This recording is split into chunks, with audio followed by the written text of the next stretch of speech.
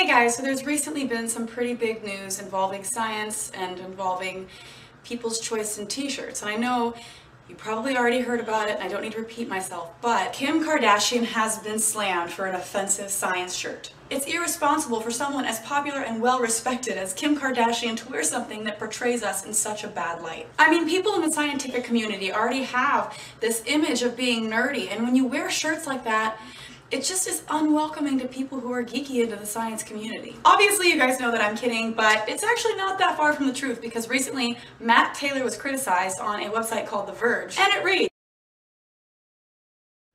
"It's a good thing you were joking because that's a massive false equivalency."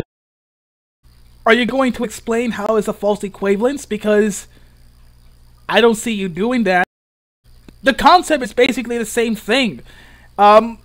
They both are being criticized for wearing a shirt that depicts a certain group of people into nothing more as quote-unquote sexual objects. I don't care if you landed a spacecraft on a comet, your shirt is sexist and ostracizing. TJ already commented on the ridiculousness of this article, saying that the title in and of itself refutes itself, which it kind of does, because people don't care about a huge leap in scientific advancements, they care more about the shirt. This is a red herring to distract legitimate criticism that the shirt was inappropriate for a press conference.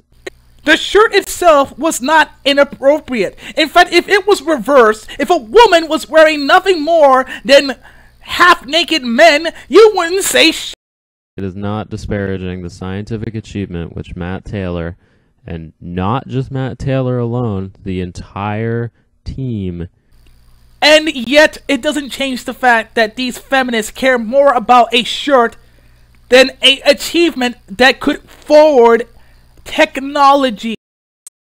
Since when should we be ashamed to hide our bodies? And if people appreciate that, then more power to you. I'd like to know why people aren't actually talking about Kim Kardashian more, because recently another big thing in the news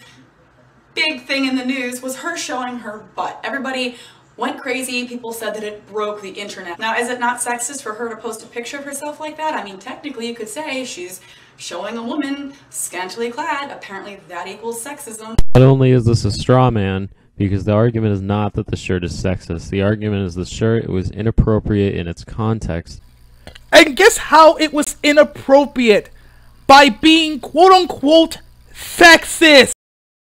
Do you not understand what you're even defending at this point? It's also a false equivalency. There's a difference between taking pictures of yourself and posting them and wearing an inappropriate shirt at a press conference. But the concept is still the same fucking thing. The only difference is one is willing to show her own ass and the other one is drawn by a woman. But it's okay if she does it, right? It seems like in today's society, people are so afraid of sex. People are so afraid of the human body. They're afraid to show it off. They're afraid to look at it. They're afraid to talk about it. It's like this taboo thing. There's something wrong with that mindset. I mean, if you work out, if you work on your body, or even if you don't, if you're proud of the way that you look and you post that online, why is that degrading? Why does that necessarily have to be a bad thing? I mean, guys post pictures all the time with their shirts completely off, and women aren't allowed to do that because obviously our nipples are far superior that we can't show them, but women can't post those types of pictures. But if we even post pictures showing our midriff, it's like people freaking lose their mind and they're like, oh my god, I can't respect you anymore because you showed about that much of your skin, and apparently that makes you a bad person, because you know we apparently took a time machine back to when women had no rights and showing their bodies was some huge disrespectful thing. I kind of thought we moved past that, but apparently not. I see Someone who rails against feminism so much, it's especially ironic to be making this argument, because the reason women can now show off their bodies and do whatever they want with their own agency is mostly because of feminism. Which is completely ironic, because when it's done in movies or in shows or even in video games, it's objectification and therefore is wrong, is evil, and it must be stopped. Feminists enjoy this massive double standard. Apparently, it is only okay for a woman to get naked within her own free will. Draw a half-naked woman or have a naked woman in any scene of any movie is considered sexist. That's the entire point of her argument. Matt Taylor's shirt was sexist because it contained half-naked women that her friend, who was apparently female, made for him. Men's bodies plastered everywhere. I see them in commercials, I see them in billboards, I see them on Hollister bags. I mean, you guys have seen the Hollister bags, right?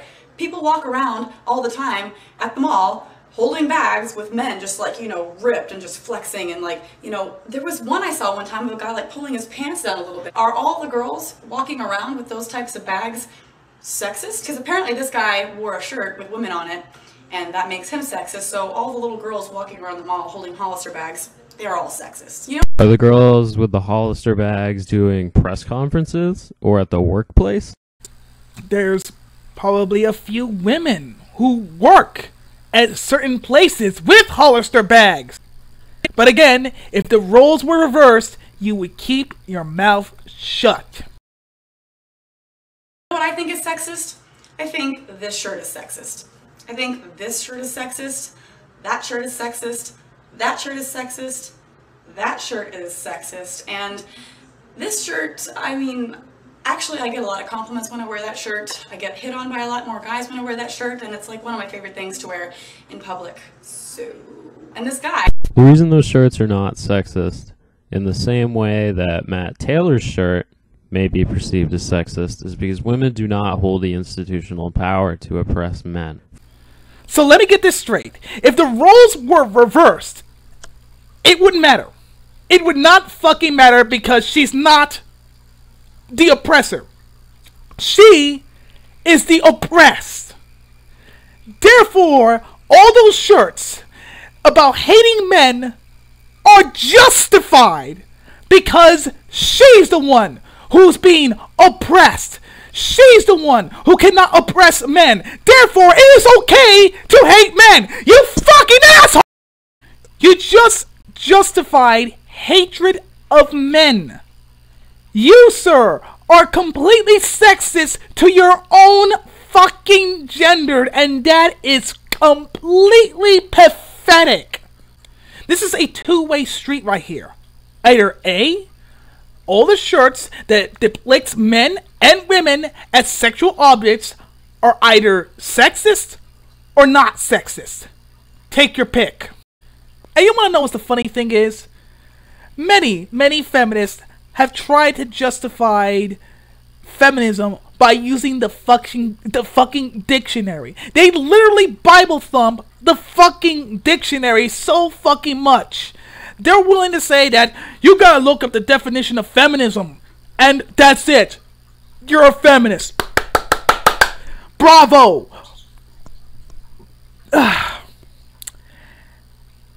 And then abandon everything in the dictionary by saying that reverse sexism doesn't exist because women are the oppressed, not the oppressors.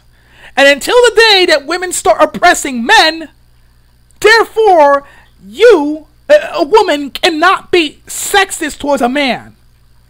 She can be prejudiced towards a man, but not sexist.